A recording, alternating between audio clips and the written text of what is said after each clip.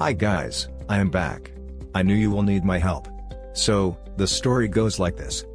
Sam, the sales account manager at Clairvoyant, who had Dr. Deep Dish on his prospecting list, saw the CIO interview and conducted research on the company to map out key stakeholders in the technology department.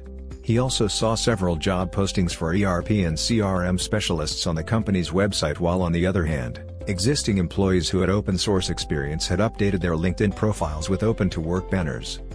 As a first step, Sam commented on the interview by Aiden and shared a link to one of his company's blogs that spoke about how cloud-based ERP systems provide efficiency while keeping costs under control.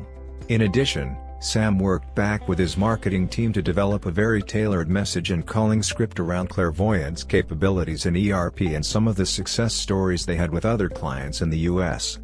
He received some background information from his business development representative, who gathered the intelligence using online research, targeted emails to various stakeholders in the IT department, and conversations with their coach in the account.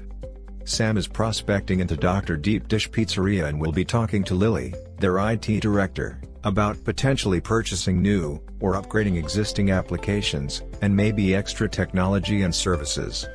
His purpose is to call the prospect with an engaging purpose that they will be interested in, and not to market a product or make introductions.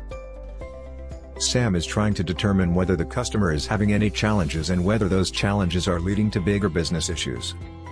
The objective here is to learn how to use the 5 key Qs concept to build out effective prospecting call and email scripts. Use the research templates to collect data to use when calling/emailing. Demonstrate how to effectively utilize the 5 key Qs methodology to establish immediate credibility and rapport with the customer to have a conversation and pivot to a follow-up qualification call. Do you think Sam would be able to grab Lily's attention in the first few seconds? Forget about holding a conversation? Let us watch.